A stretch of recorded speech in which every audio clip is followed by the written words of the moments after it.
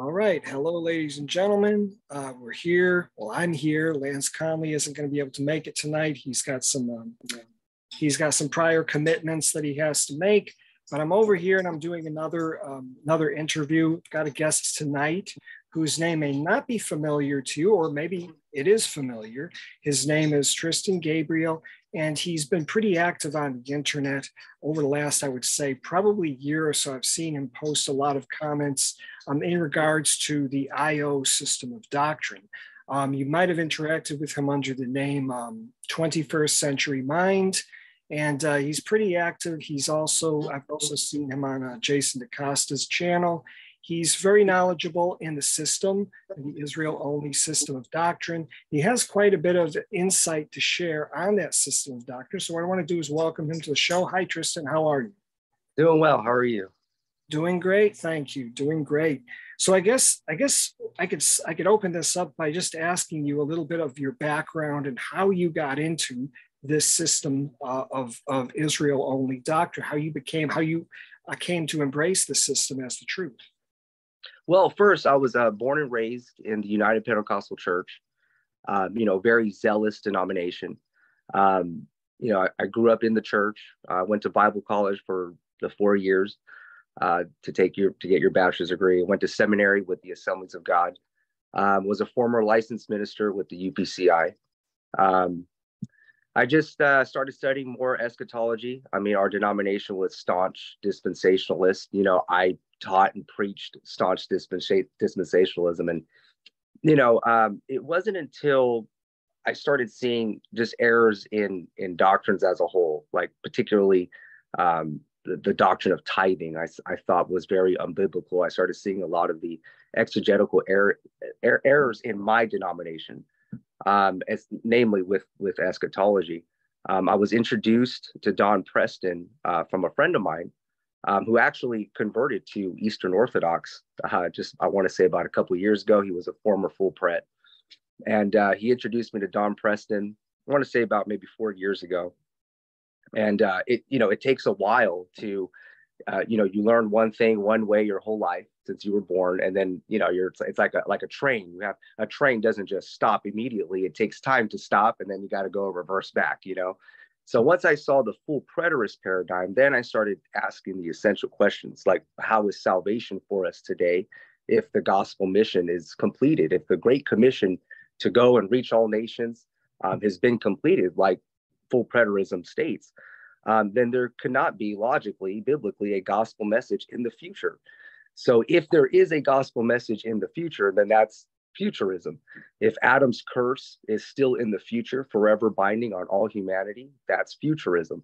If there's an eternal judgment, like, for example, hell or Sheol, where the worm dieth not, the fire doesn't quench, if that is what we're comprehending as hell, that's forever in the future as well. So I started seeing the inconsistencies of full preterism.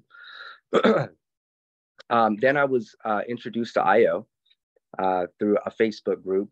I did listen to Jason DaCosta, and I'm just persuaded that the IO view is the full, complete, true version of full preterism.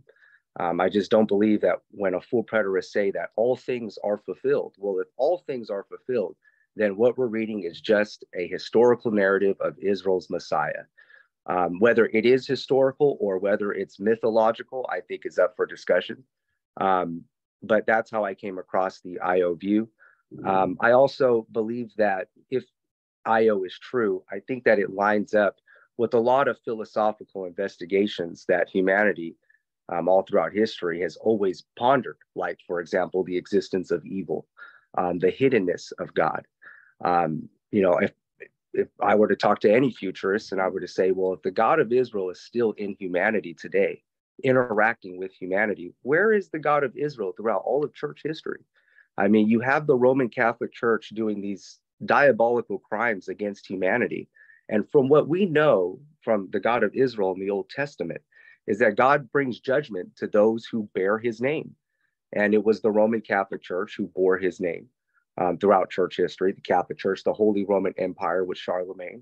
These were the primary Christians that the world would see. They're the ones who claimed to give us the 27 books that we have in our canon. So why isn't God judging the Catholic Church like he judged Israel? Why is he not destroying their cathedrals, like how God destroyed the temple in the Old Testament? How come he didn't do it like he did in the New Testament? Where is this character that we see in the Old Testament, this divine being that loves its people and also will judge them if they are rebellious or do something antithetical to his commandments? So I see the absence of the God of Israel throughout church history. I also see an absence of the gifts of the Spirit, which when we read the book of Acts, we see that that was an empowerment. 1 Corinthians 12. I mean, I grew up Pentecostal, people have been claiming to perform these biblical miracles my whole life. I have not seen a true biblical miracle, somebody who's a leper being healed with one touch, shadows being passed by and healing people, these type of phenomena. But nonetheless, supernatural agents, angels, demons, whatever it is that we want to call them, these transcendent agents, philosophy also has an explanation to why these things exist. And they're trying to have some scientific breakthrough as well. But I just see that the practical implications of IO seems to put all of philosophy and science together. So that's my view. I mean, I can go on and on, but I'd love to hear some questions. I'd love to have some interaction. Right. Well, thank you for that introduction, Tristan. And I haven't really dealt too much with IO in the past couple of years, but I've dealt with a lot of people who have said, watch out for IO, don't, if they come on your channel, block them. If they try to start a conversation with you, seem very wary of having any conversations with you guys. And I've sort of I've had some interactions within the past couple of years, but they've been very minimal. I haven't had a whole lot of time, but I kind of understand your position. And I guess I got to ask you at this point, why do you think this antipathy exists between, say, your regular garden variety full preterists and, say, someone like yourself who just takes it that extra mile or that extra few yards? Why does that antipathy exist? I wouldn't speak on anybody why, the IO view people could have such, as you said, antipathy. I just, maybe perhaps, I'll just speak for myself. Born and raised in the church, it's very difficult for people to get outside of their traditional views or something that they've held on so tightly, in a precious manner, that they wouldn't want to relinquish that. I mean, there's a lot of reasons why somebody would say, oh, stay away from IO because it leads to atheism or it leads to agnosticism, whatever have you. I just don't believe that IO has to lead to atheism. You can still believe that the God of Israel still exists in humanity today. The only logical question would be then where is the God of Israel? Who is he departing the Red Sea for? Who is he killing the firstborn for? Who is he bringing manna down from heaven for? We don't see this deity and its character at all historically intervening in humanity. What about the Holocaust? I mean, so many Orthodox Jews, quite a bit actually, became agnostic and atheists after that. So, I don't understand why somebody would not give the IO view, a fair chance, maybe confused, probably with the Gentiles, perhaps that kind of goes against what is just in mainstream Christianity, what's taught about the identity of the Gentiles. The Israel-only view declares that the Pauline epistles, the audience that's there are scattered, paganized Israelites that Paul is writing to. And in my opinion, when we're looking at the scripture, I think we have to have epistemic interest in mind. We often use the term hermeneutics. Well, hermeneutics derived from the study of epistemology. And I think that if we look at the epistemic criteria, whether it's reliabilism, internalism, externalism, coherentism, whatever it is, I think that we have to have respect for the text, not to add to the text and not to take away from the text. And when we're looking at the New Testament, what makes sense to me is Paul is using these Old Testament passages of scripture that was exclusively given to Israel. We could pull them all throughout the Old Testament. Paul even refers to them. I mean, you can find a commentary now and see the cross-reference. It's so easy nowadays. But Paul is using these Old Testament scriptures. How I was always reading it throughout the years was he's using it in a spiritual allegorical sense. I think like right at prima facie, you're reading this, and if you have any familiarity with the Old Testament, you go, well, why is Paul using these Old Testament passages of scripture? It seems to be like he's taking them out of a context, or he's spiritualizing, allegorizing them with his apostolic authority to do so. And in some cases that is true. But if he's talking to true pagan Israelites, he's using these Old Testament passages of scripture and applying it to, let's say, Native Americans. All right, that's what we're doing today. I mean, here we are in the United States of America, and the colonists came with Paul's letters. And if they were to read, Colossians 2 and 3, if they were to read 1 Corinthians 10, if they were to read Romans and see that these Old Testament passages of scripture are being applied to a group of people, I just don't see how those Old Testament passages of scripture could be applied to anybody other than the Israelites. And so Paul is either hyper spiritualizing the text to fit a doctrine to true pagans, or he's using those Old Testament passages and applying it to the seed of Abraham, or those of whom the promises and the inheritance was given to.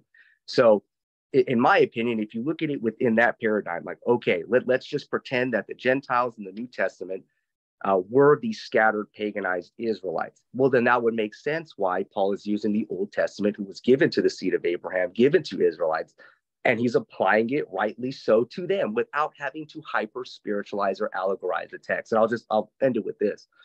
Romans 11, for example, I think is the main proof text for IO. Paul was talking about when the fullness of the Gentiles are brought in, all Israel would be saved.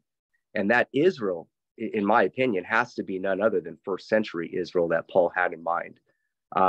Jesus said he came for the lost sheep of Israel. Jesus would say things like, you will not go throughout all the houses of Israel till the Son of Man comes. Acts 1, when will you restore the kingdom of Israel? And you see that Israel, every time it's mentioned in the New Testament, is always first century Israel. That's in the mind of the original author. That's the mind of the original audience. I don't see where Romans 11, where it's not a first century Israel. And of course, the dispensationalists will say, well, that's 1948 Israel, some sort of Israel in the future. But I think right at face value, when Paul said all Israel will be saved, that was none other than first century Israel. And if the full number of the chosen elect Gentiles, whoever they were, if they were true pagan Gentiles, fine. If we want to believe they were the scattered Israelites, I believe that there's warrant for that belief as well.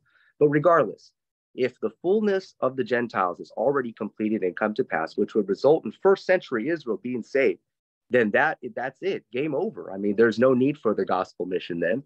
If Israel is saved and the full number of the Gentiles, which we would say is you and I, non-Jews, non-Israelites, if they have already been brought in, well, then that's it. I mean, it to me, it wouldn't matter much, if some esoteric passages in Revelation that may say, well, this could be a futuristic, gathering, or the everlasting gospel and, the millennial reign, things like that. I just don't put warranted belief on a highly symbolic book that no human has ever been fully to grasp. I rather put warranted belief, put the evidence in the clear-cut statements that we read in the scripture, that which we can understand, and that we can coherently verify, at least with other minds, just to get some justified true belief.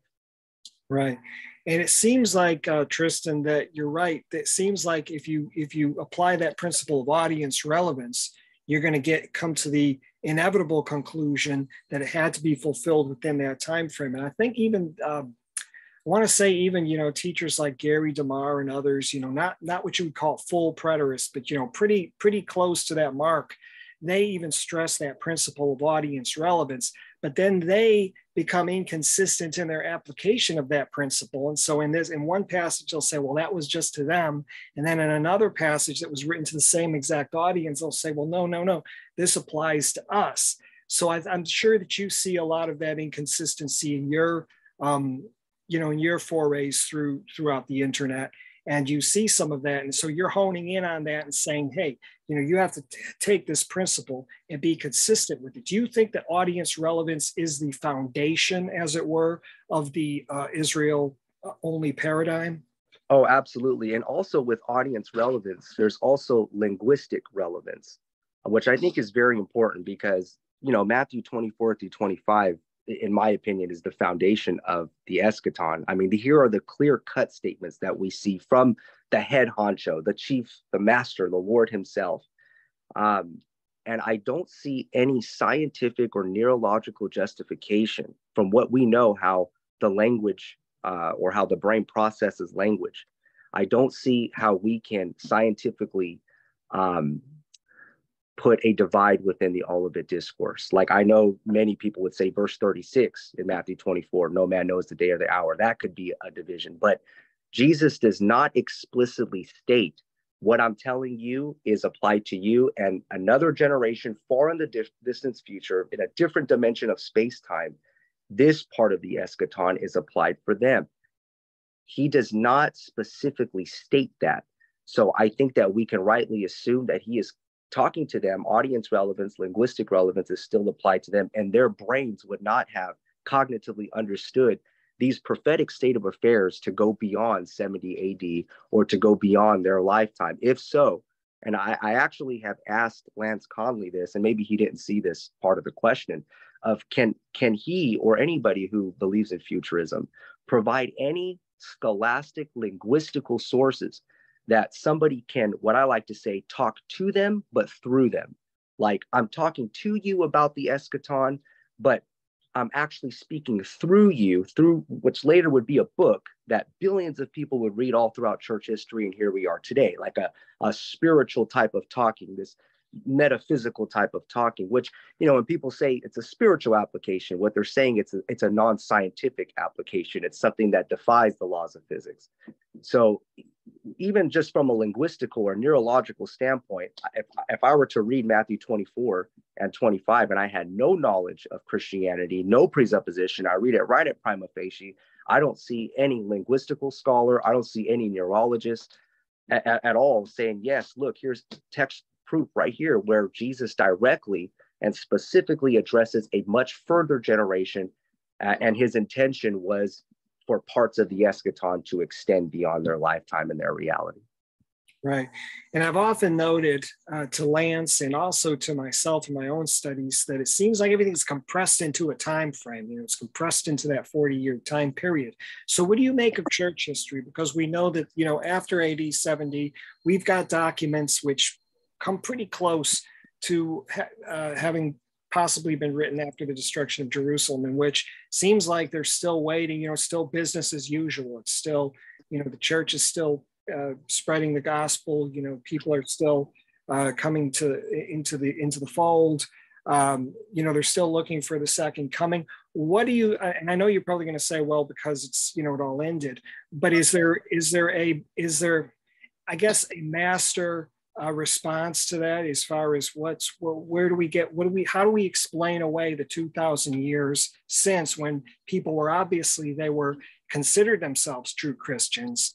They considered themselves saved. They considered, Christianity, I guess institutional Christianity might have brought a lot of, wars and conflict into the world. But then there was that other side of Christianity where people were, it also brought a lot of, order and a lot of harmony into society. So how would you explain that aspect of church history?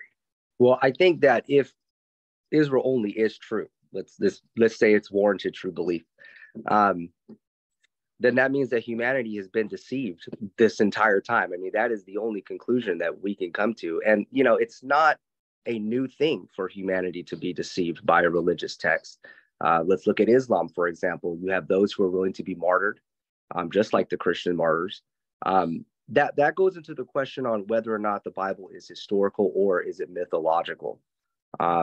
Me personally, I've come to the conclusion that perhaps this is probably a myth. And the reason why I say that is because when I read the Old Testament, the supernatural events that we read, like, for example, Samson was this very strong man, very similar to Hercules. Hercules, we'd say, is a myth, but with Hebraic history, this has to be historically true. I think that's extreme relativism, in my opinion.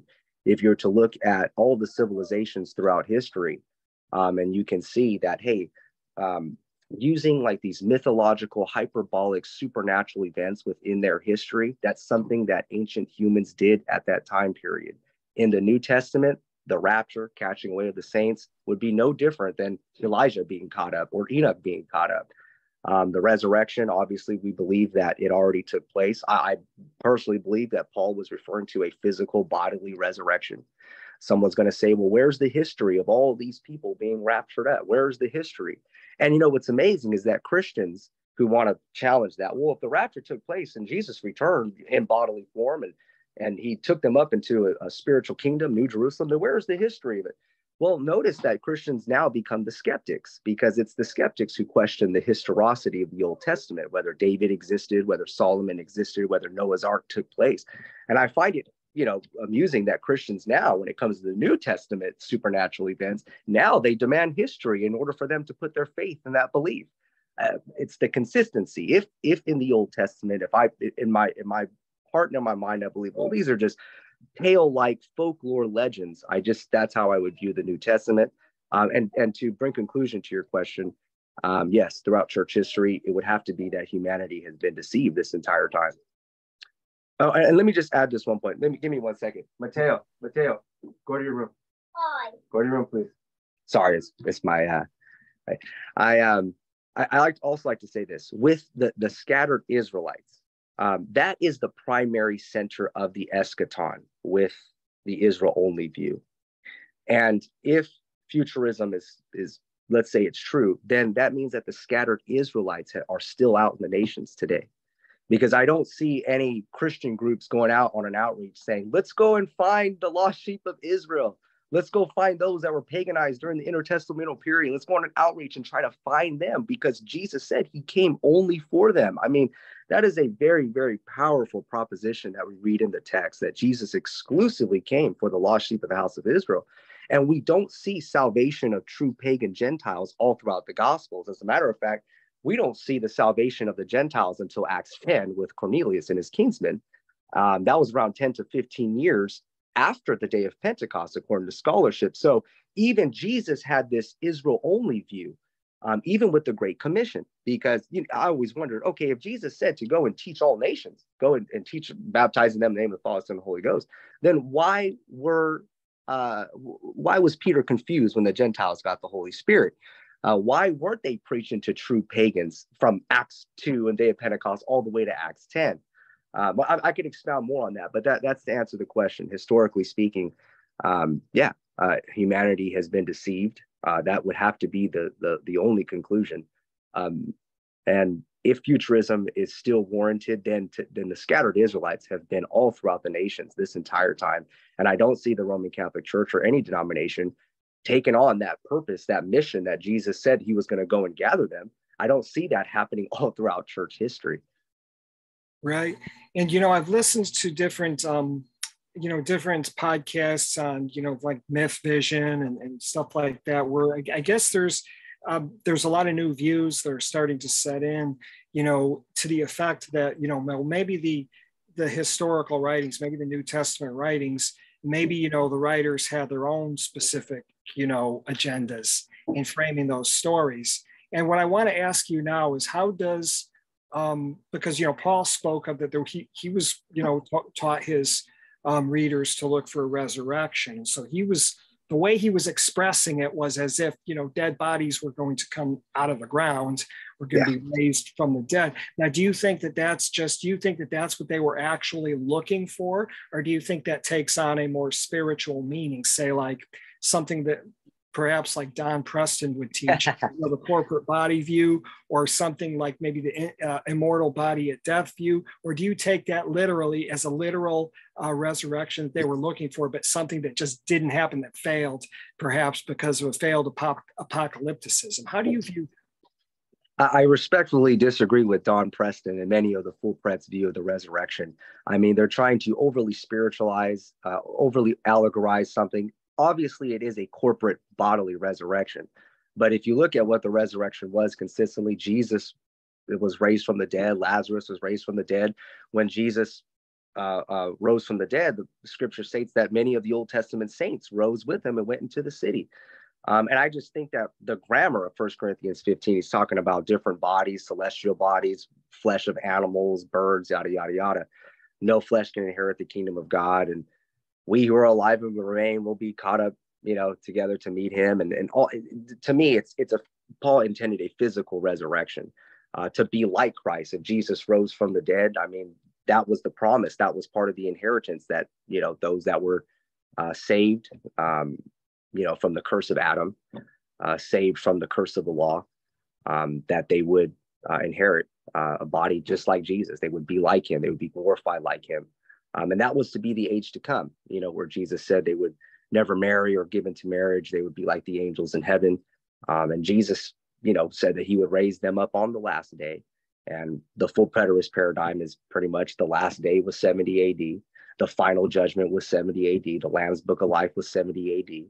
Right when the earthly temple was destroyed, you have this new Jerusalem, this inheritance for this supernatural people, for a supernatural place. Because to me, that's just what was promised to them. They would be immortal. They would have immortal bodies. I mean, I just think it's so clear. I don't think that any linguistical scholar, any literary scholar would read that and believe, the resurrection that Don Preston teaches, that even Sam Frost formerly taught and saw, even wrote a book about it and just saw that it's incorrect. So yes, I do take that to be true. Now, whether they looked for that and it was historical, I think that's just another debate. But without a doubt, yes, it was the physical resurrection. Right.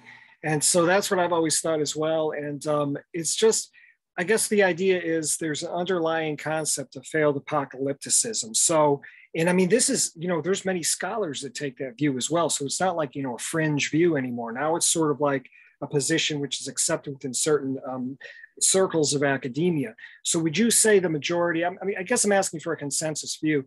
Would you say that the consensus view among IO adherents is that the eschatological hope of the first century saints was a failed hope, or would you say that it was a realized hope? What would be your position within that spectrum of thought? Whether it was a failed hope, I think that if these events were historical and if they actually took place, then they were fulfilled when Christ returned for the elect, for those body of believers who would be raptured up, who would inherit that promise. Maybe I'm misunderstanding your question, but I do believe that they hoped for this resurrection, but they also expected this resurrection to take place in their lifetime, because there's no explicit statement. I think this is a very, very strong point. If we were in court and, we're going against a prosecution, there's a judge, there's a jury, anybody would ask, well, did Paul specifically state that the resurrection would take place beyond their lifetime? And I would say, no, we don't have a specific statement. All of the propositions that we're reading was written directly to them. And I just don't see where there's a breakage in space-time, because, the full preterists talk about time statements. We know scientifically that with time comes space, the time and space continuum. So if we're going to divide the language into a different generation, let's say our generation, then that's going against the space-time continuum. We're bringing space-time continuum and those state of affairs that were to happen then, and we're bringing it into another dimension. I don't know where we do that with any other book. I mean, I can't think of any other historical book or a novel that I read or anybody reads and says, well, these statements were applied to them, but now they're applied to us or to some other generation, without an explicit, clear-cut statement that says otherwise. So that's, to me, if I were just to look at this just from, the modicum of education that I've had, I would say, look, there's no textual evidence of a specific breakage of the text where Paul intended these prophetic state of affairs to take place in another dimension of time and space. He does not specifically state that. And I just don't believe that the apostles preached an ambiguous return of Christ.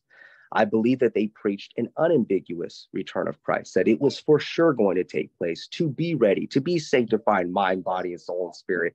And it could happen at any time. Sell all your possessions if you have to. Those that are thinking about getting married, I would rather have you not get married, because the time is short. It's going to happen. And obviously we know Bertrand Russell's critique, that if it didn't take place, well, then he deceived them and he's making them believe that it was going to take place. But really, like I said before, Jesus and the apostles are talking to them, but through them. He's talking to them, but what was intended was to spiritually speak through a canon of 27 books, a volume of a book, to go throughout all of humanity, throughout all of the church ages up until the time period. I think John MacArthur says so that every generation could be on the tiptoe of expectation. And that right there, it's inferential. We don't see the apostle saying, well, parts of the eschaton are intended for humanity to be on the tiptoe of expectation. That is only an inference. And I don't believe that sound doctrines can be based off of inferences alone. I think that sound doctrines have to have textual evidence. They have to have written propositions that are exclusive within the text in order to fit the criteria of a sound doctrine. Right. How do you think IO, do you think IO has any bearing on the doctrine of biblical inerrancy? For example, we know that within Protestantism, there is a prevailing belief that the scriptures are inerrant. Therefore, we can authoritatively prove, I guess, through inference or through another rational process, that this or that happened or is going to happen, or that this or that doctrine is true or isn't true. But now, I guess what I'm trying to ask you is, how does IO deal with the doctrine of inerrancy? Because if there was a failed eschatological hope, if perhaps, that maybe Bertrand Russell was right, and maybe, Jesus didn't know, or maybe he did deceive his followers, how would that impact the doctrine of inerrancy? Because we know that if Christ's words are not true, then we can't trust anything. We can't trust the scriptures or anything. So how would you construct a system of theology on a set of scriptures which are not inerrant? Do you think that has any bearing on the doctrines of IO? Do you accept the doctrine? No, I don't think it has any. I don't think it has any bearings. I mean, I'm sure people may disagree. I just think whether we're looking at this as historical or if it's mythological, I think that is the dividing point. I mean, we can scrutinize the Gospel of Mark, and this becomes into a entirely different world. We're not even talking about eschatology anymore. We're talking about, like you said, the inerrancy of the text. Me personally, I've done some research on the trustworthiness of Mark, as scholars refer to as Q. This was the primary source that Matthew came, that Luke and John. One thing that Bertrand Russell did critique was, yes, the second coming, but Bertrand Russell in the same book also critiqued the historicity of Jesus. And I just believe that I'm currently persuaded that perhaps maybe this is a myth. And coming from somebody who was born and raised in a very zealous denomination, somebody who gave all of his 20s. I'm 34, by the way. I gave all of my 20s to the ministry. I gave all of my 20s to, Bible college and seminary, and truly believing that we were in the last days. I'm going towards that road, that maybe Christ and the historicity of what we're reading is questionable. I'm just not an expert at this moment to go ahead and thoroughly bring the evidence to that. But I hope I answered your question. Right, and that was a fair answer. And I know that I always had quite a bit of spread on the internet. Is there any scholarly material that says someone can refer to that maybe supports this position, or is this is this more in embryo within the internet communities, or is it something that is kind of segued into scholarship? I don't know of any scholars that have written any books.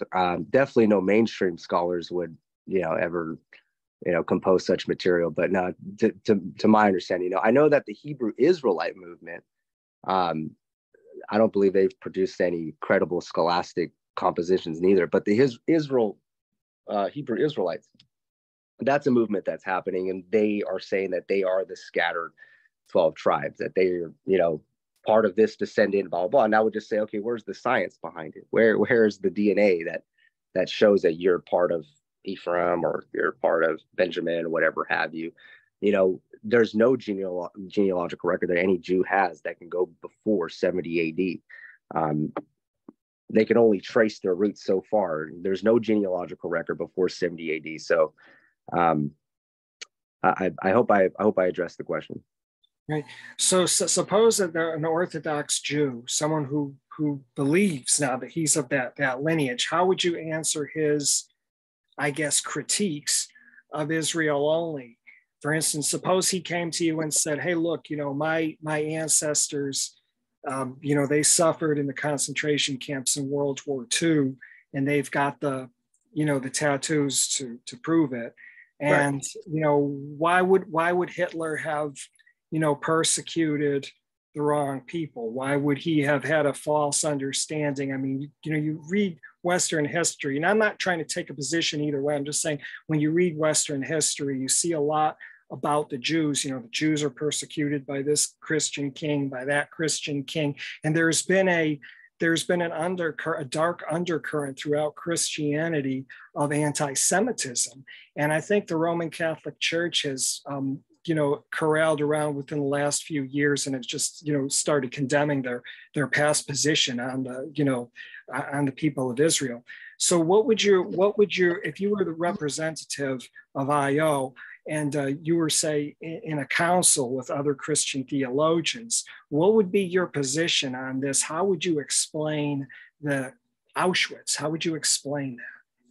Well, I would first say, if the God of Israel was still applicable today, why didn't God come through and save his people like he did before? If dispensationalism was true, I mean, why? I think you're questioning why the anti-Semitism throughout church history up until this present time. I mean, look, many Christians throughout church history didn't like the Jewish people because they crucified Christ. I mean, even Martin Luther was somebody who was deemed as anti-Semitic based upon his writings. I could be mistaken on that, but from what I've read, it seems to be something that's anti-Semitic. Why? Well, because God's done away with the Jews. There's neither Jew nor Greek, slave nor free. Now we're the church. We're kind of like the replacement, so to speak. So they're the ones who crucified Christ. They're going to hell anyways because they're not being baptized. They're not receiving the Holy Spirit. They're not entering into the new covenant. So maybe perhaps it's Christian superiority. But all I know is that it's been chaos all throughout church history. And I don't see God bring in a prophet like he did with the Old Testament saints, Ezekiel, Jeremiah, Daniel, somebody with true prophetic insight that could talk about the fall of an empire, the fall of a government. It's going to take place, and then boom, it happens. Something that we see as a true biblical prophecy that's actually fulfilled. I don't see a true prophet all throughout church history to come and organize the Protestants who are going to war, the Jews who are being persecuted, the different religions throughout all of the world. I just don't see God active at all in humanity. I'm not saying that I'm an atheist, but I do believe that deism is warranted. When you look at the crimes against children, you look at children being born with physical impediments, mental impediments.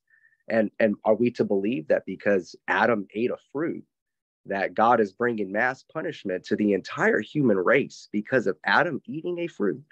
Which then makes you question on whether or not, Adam is actually historical in itself, which me personally, I don't believe that the Genesis account is at all historical. I do, by historical, I mean that it actually took place in the way that it states that it did. I just believe that it's like a tale-like folklore, like a legendary, hyperbolic, mythological narrative of their history. And it starts off reflecting the Hebraic religious system. The 7 days in creation, the Lord rested on the seventh day, which was supposed to reflect the Sabbath. But you really don't have Yahweh resting because the Lord never sleeps nor slumbers. But here he's resting. Here in Genesis 3, the serpent is eating dust all the days of its life. The serpent has a seed, and Irenaeus was the one who actually declared that Genesis 3:15 was the prophecy of Messiah. You don't have any New Testament author saying that. But you have these relative stories of Israel's beginnings, and that's how I look at the book of Genesis. So yeah, I hope I answered that question. There have been a lot of people who have stated, rightly or wrongly, that a lot of Israel-only adherents have sort of veered towards atheism or agnosticism. Do you think that's fair? Do you think that's a fair assessment, or is that like an ad hom sort of position? I haven't done like any consensus, but I would say that from ones I've spoken to, yes, they have become either deists. Some have become atheists, yes. You can believe in a lot of things of existentialism and reality. I think this is where philosophy comes in, because Bible theology doesn't really talk much about the afterlife, the nature, the purpose of it. The Bible does not talk about the existence of evil within human ontology. You may have this one passage, the Lord says, I, the Lord, created evil. I formed light, I create darkness. But why? What was the purpose? Why do animals eat each other? Why are animals cruel? There's so many of them. And definitely it wasn't because, the fall of Adam, because nowhere in the Bible does it state that because the fall of Adam, now animals are become evil now. You look at, you can look at so many aspects of how the scriptures are not applicable today. And I just feel that, yes, it can lead to atheism. It can lead to agnosticism. You can. You can believe in the simulation theory. Maybe perhaps we're in a simulation. You can believe in, Darwinian evolution, that when we die, we just go back to non-existence, perhaps, like Epicurus declared. These questions about the purpose of life, where do we go when we die? Those are questions before Jesus came. Aristotle, Socrates, Plato. Even till this day, you have philosophers that are still pondering on this, but that's something that Bible theology does not address. I think the only thing, maybe perhaps Ecclesiastes sort of address like the details of the meaning and the purposes of life, the emptiness of going after riches and all these. There's only 12 chapters. I think that people who are looking for a philosophical answer for the purpose of life, the meaning of life, where do we go when we die? You'll find it more in the world of philosophy. I think Arthur Schopenhauer is like Ecclesiastes part 2, 3, 4, and 5. I read Arthur Schopenhauer. I see a lot of what Ecclesiastes states, but more because he was written to a more modern world, more modern society. So I think that, yes, it is true that IO adherents, yes, agnostics, atheists can be true. Or you can believe that the God of Israel is still within humanity today with the true Christians. Now, the question is, who are the true Christians? And when you have over 50,000 denominations, where is the prophet to come and organize this? Why isn't God coming down and organizing this somehow, whether metaphysically or sending a prophet, whatever have you? So that would be my take on it. How do you think Israel only would respond to, say, Islam? Because Islam has some of the same undergirdings as does Christianity, with the Old Testament narrative history and all of that. And they're taking, of course, the scriptures in their literal sense, and well, at least some of the scriptures in their literal sense, but then they apply it to, they've got another history on top of that. So how do you think that the fact that Christianity is perhaps a false, or at least a misunderstood or perhaps fallacious narrative, do you think that has any implications on Islam, or do you think Islam can kind of hold its own against, against IO as well? Well, at least in the gospel accounts, they at least claim to have coherent verification. We were eyewitnesses of Jesus, and not just us, but look, all these hundreds of people as well. With Islam, the origins of it is extreme relativism. Here is this man, he goes into a cave. He thought he was hearing demons. His wife tells him, no, you're hearing, God, you're hearing angels. And without the ability to write, he somehow writes verbatim. That's divine dictatorship, I think is what we call in hermeneutics. Like the spirit or this divine agent is going into his cognition, and he's writing everything that he wants him to do. And that's just extreme relativism. Then he says that the New Testament is not credible, that Judas was the one who was crucified, and then all these things. I don't really know how the truth of the origin of Islam started, why Muhammad would try to negate the New Testament scriptures, to be quite honest. I don't believe that anybody truly knows, unless they find some sort of diary that shows Muhammad's intentions. I just don't think that we can prove his intentions. That I wouldn't know the 100% specifics on how Islam even came to be, other than what we read in history. I just wouldn't know why the intentions of starting a religion based off of a New Testament, which they declared, some parts are true, some parts aren't. Jesus was born of a virgin, but he's definitely not divine. He was just a prophet. And then, they say, oh, look, John 16, Jesus spoke of Muhammad. He said, when this comforter will come, he'll lead and guide you into all truth. And they come and they say, he's talking about Muhammad. Now, when we apply audience relevance to that, you just say, well, then who was Jesus talking to? Who would see that Muhammad? Let's say he was talking about Muhammad. Who was going to see Muhammad? And if we hold to what full preterism, the logic that full preterism has, that I believe IO has as well, is a strong audience relevance. If he was talking directly to them, there's no breakage in space-time within their language and bringing it to a different dimension of space-time, then that means that Muhammad had to have come in their lifetime for them to see it. And we know that Muhammad didn't come until 500 plus years later.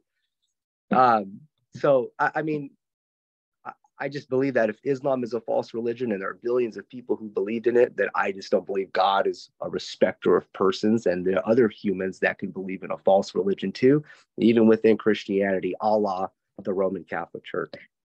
Right. Do you feel that the Greek philosophies, the Greek philosophical systems that were, say, in vogue 500 years before Christ, do you think that those can still be today a good alternative for, say, modern mainstream Christianity? Or would you say that there's all religion pretty much and all philosophical systems are all at a base level? Or do you think that the older philosophical systems can still compete, say, with Christianity? By compete, I wouldn't know if it competes. I know many Christians who would read the Stoics and still gain, you know, some substance from the material that they wrote. Me personally, if I wouldn't know philosophy and have studied philosophy and been intrigued with philosophy, it would be very difficult for me to arrive to the IO conclusion. Because within my brain and my paradigm, I wouldn't see outside of theology. Like I couldn't see outside of the Bible paradigm, like, you know, other alternatives of why the world exists, you know, the laws of physics and, you know, the meaning of man and all these philosophical investigations. I would say that philosophy definitely has helped humanity. I believe that science has also helped humanity. I just don't believe that Bible theology has contributed to humanity the way that philosophy and science has, historically speaking. And we can see it in our technological age. We can see it through medicine. And we're watching it progress right now. I mean, back in the ancient times, we're living in a magical world. Just turn on a faucet, boom. Bible theology didn't give us that. Now, you could have said, well, there were Christians who were motivated, you know, from the Bible to find out these things. That's fine. Islam, the same thing. I mean, when we study history, we see that when Constantinople was taken over, it was the Muslims who preserved the Greek philosophers, the manuscripts, and then they had a boom of science during that time. I just believe that science and philosophy can definitely not be an alternative, but be a contribution to the meaning, the purpose, fulfillment of life. Where do we go when we die? Those philosophical questions, because I just believe that that's the conclusion. Well, what about us? You know, full preterists. What about us? How is it? I don't understand. And if I could just make this one comment here, sin, for example, somebody says, well, sin still exists. Sin still exists. Sin. But the thing is that sin is not the same thing as evil. Sin is only found in the Bible. That word sin is a Hebraic term that was exclusively given and known from the Israelites. There's not a built-in mechanism in every cognition that knows that word, sin. Like if I were from another island and I come to you and I say, hey, you pachowed against my deity. You go, what's pachow? Like, well, pachow means you violated my deity's laws and statutes and requirements. And you would say, well, I don't even know your God. I have no knowledge of the laws, the nature, I don't even know. But somehow I pachowed. You see, it's such a very foreign word, but yet you're imposing that I'm guilty of that foreign word. That's exactly how sin is. Sin is only a Hebraic term. And the reason why people in the Western world are equating sin with evil is because the colonists came and brought the text over here to the Americas, and now it's became part of our culture. But that word sin is not a universal word that the majority of humanity would even know. Sin is only tied to Yahweh. In short, if I were to bring a synopsis, sin is only a Yahweh term. It is only a Hebrew Israelite term because we only find it in the Israel scriptures. We don't find that word sin anywhere else. And so that would be my conclusion to that. Do you think IO is going to grow? Do you think it's a growing movement right now? Do you see it picking up speed, making headway in the, perhaps not in the evangelical world, but at least on the internet among evangelicals or post-evangelicals, particularly of full preterists and the like? Do you see it making headway? Do you see the movement growing? What is your forecast for the future of the IO system? I do see the IO system growing so far as full preterists are growing. And I've written this on Don's page. He's written to me back and forth. I've said, look, as long as full preterism begins to advance, IO will always be in the shadows. It will always be like, well, we're the true version, or this is the true way to interpret it, because it's only a matter of time that people are going to start to say, well, what about salvation? What about the need of the gospel? I'm still born under Adam's curse, and I still need to be redeemed. But yet you're saying all things are fulfilled. I think that if the right person were to be the voice of IO, that would kind of spark the fire. Like, for example, let's say Rabbi Tovia Singer, he's a Jewish apologist. I think if he understood the IO paradigm, since he's against the New Testament, he wants to debate the New Testament, then I think that if IO ever came into the hands of somebody who was already well known, then that could possibly, but it's just a very unpopular message in Christianity. And I get it. I've said this before, but full preterism, when I first heard full preterism, it disgusts me. And I say it touches the insular cortex in our brain that expresses disgust and rejection and negativity. And that's essentially how I felt, but that doesn't mean that it's false. But yes, I do see it definitely spreading. I just don't see anytime soon. But I would contribute the main spokesperson would be Jason DaCosta. I think that Jason DaCosta has done a lot of work, and if anybody should deserve some credit, I think that Jason DaCosta should deserve the credit to at least have articulated the IO view and put in, I would say, the scholastic work in it, because he's definitely somebody who's well learned in full preterism. Don Preston even helped publish the book for him, and I see that he's the one that would definitely be very good in a debate. I think that if it's a formal debate, then IO would definitely, I believe that nothing could beat IO in a formal debate. That's just my opinion. I think that IO just has too many scriptures, too much logic, and I want to say too much science, because I just don't believe that it is just linguistically warranted, scientifically warranted to divide the Olivet Discourse or to apply anything in the scriptures that we read to that audience today. That's just how I view it. Right.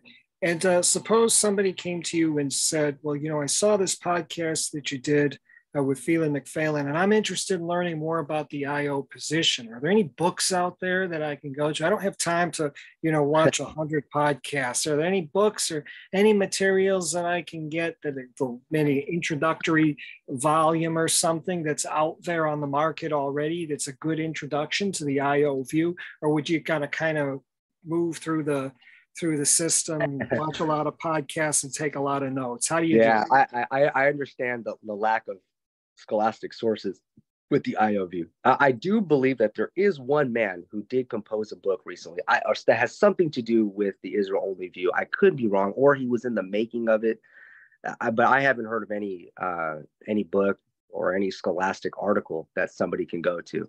So if somebody comes to me and says, I'd like to know the IO view, I would first direct them to full preterist materials. And I would say, okay, here's what the full preterists say regarding the time statements. I think that's one thing that IO and full preterism has in common, is the time statements. And if we can see that the time statements was, for them and not into a different dimension of time and space that happens spiritually through the volume of a book, then once they come to understand the full grips of full preterism, then I would say, but the resurrection was intended to be physical. Don't listen to Don on that. The rapture is not some sort of like allegorical catching away, that it was intended to be the dead ones being raised with those that were alive and remain. They were to be caught up to meet with Christ in the air. into a spiritual kingdom that was not made with hands. That spiritual kingdom would be a new Jerusalem, a new heaven, a new earth, so to speak. So I would guide them through Don Preston's all of the discourses, I don't know, 300 or 400 or 500 videos that he has, and see how much they could grasp from that. I think that if anybody understands the full preterist paradigm, then they essentially understand the IO paradigm, even if they want to reject the notion that the Gentiles were scattered Israelites. I would say otherwise. I would say that IO upholds that the scattered Israelites being regathered is the focal point, is the focal eschaton that Jesus came for. That was the ministry of Christ. And we just believe that was the ministry of the apostles as well. And if that did not come into completion in 70 AD, then that means that the mission for scattered Israelites to be regathered has to be on the forefronts of every Christian denomination today, because that's part of the mission. They're part of the elect. They're part of the diaspora, but they're somehow still scattered out in the nations today. So I would direct them to Don Preston. If they understand full preterism, then I would just simply tell them it was all for the first century. Everything was for the first century. And if they say, well, prove it, I would say, okay, staunch audience relevance. Where are you and I specifically in the text? We are not specifically addressed. America is not specifically addressed in the text. The futurists say, oh, that's because maybe one day America will be taken over or America's going to fall. That's why it's not mentioned in Daniel's 70th week. Well, it's not mentioned because they didn't know geography. Their knowledge of the planet was very, very limited. So the known world was very, very limited. So when they preached the gospel throughout all of the world, it was only the known world that in context. So America's not mentioned. We're not mentioned. So we cannot look at the Bible as any other historical or a mythological narrative. If we just read it like it was all applied to them, if we would treat it like we would any other book. Now, and I still think about this every day. I mean, what other book do we read where we divide language into a different dimension of space-time? I cannot think of one historical book where he's talking to them and without any explicit statement of talking to another audience, somehow he intended to do that. I just don't see any other literature. And to me, epistemically speaking, that's relativism. That is a private interpretation, so to speak. And I just believe that in order to obtain justified true belief, you do need coherent verification. You do need other minds to come and see if that's true. You need other scriptures to come and see if that one passage of scripture that you're saying is true. Well, are there other scriptures that could come and verify that? So that's my take on it. I apologize for my son over here. He's That's just fine. acting that. I wanted to ask you, Tristan, what's your take on flat Earth? There's a lot of full preterists. I think it's a growing number of full preterists who do hold that the Bible writers believed that the Earth was flat, that they were teaching ancient Mesopotamian, views of geography. What do you think about that? Do you think that there's any kind of advantage toward holding that view, or do you think that that's just not a correct position to take? I don't believe that it's a correct position. I wouldn't know. I haven't been up into space. I mean, so I have no justification. I just rely on what NASA states. I just rely on what, the scientific sources have stated. Whether those are credible or not, I wouldn't know. I mean, there are times, to be honest, I go, man, am I in some sort of simulation here? What is happening? You begin to question reality as a whole when you get deep into, and it's fun. I mean, it really is fun looking at the different perspectives of what possibly could be true. Could the Earth be flat? Maybe. I just wouldn't see any scholastic scientific sources that would state that. And if it was, I just don't think how that would be irrelevant to any view, in my opinion. I mean, even if the Earth was flat and we've all been lied to or mistaken, I just don't think that would have anything to do with the New Testament narrative or, the God of the Bible being in existence today. All right. So what are your future plans, Tristan? Any ministries getting off the ground? I know that you went to seminary, and I mean, you've had a history of being, involved in church ministering, but I know you don't want to do that anymore. But do you have any teaching ministries that you're getting off the ground, or anything that you'd like to tell people that, are you writing a book, or what are your plans for the future? Well, I'm currently a teacher. I teach 7th and 8th grade history. So with my seminary degree in theology, I was able to become, a credentialed teacher. So, I really don't have many aspirations. I started an Instagram page maybe like 3 years ago.